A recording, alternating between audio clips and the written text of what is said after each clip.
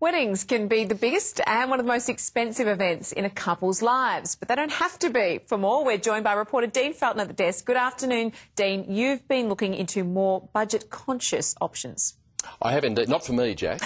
So I'm We're all married. But there is a new company, New Kids on the Block, who are offering a package deal that includes catering, photography, flowers, the venue, transport, the celebrant, a DJ, all at a much cheaper rate than you'd pay if you were sourcing all of those suppliers yourself. Now, their benchmark is a wedding for about 80 guests, and that will cost you $26,000. That figure is flexible, depending on what items you take care of yourself. It doesn't include everything. It doesn't include dresses, rings, the honeymoon and so forth, but potentially that is a very large discount to the cost of a typical Australian wedding. We did some checking, and it's very, very easy to spend $50,000 or $60,000 or even more on a wedding.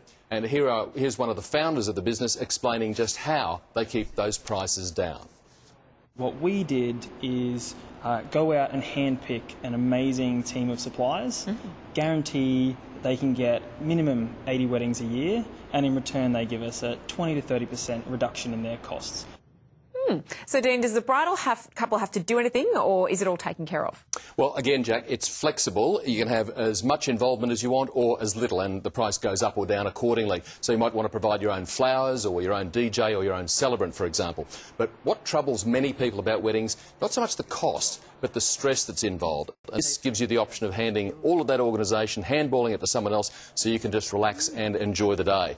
Interesting subject, and Jackie, Yes. I'll have a lot more on that in 7 News at 6 tonight. OK, looking forward to it. Thank you, Dean.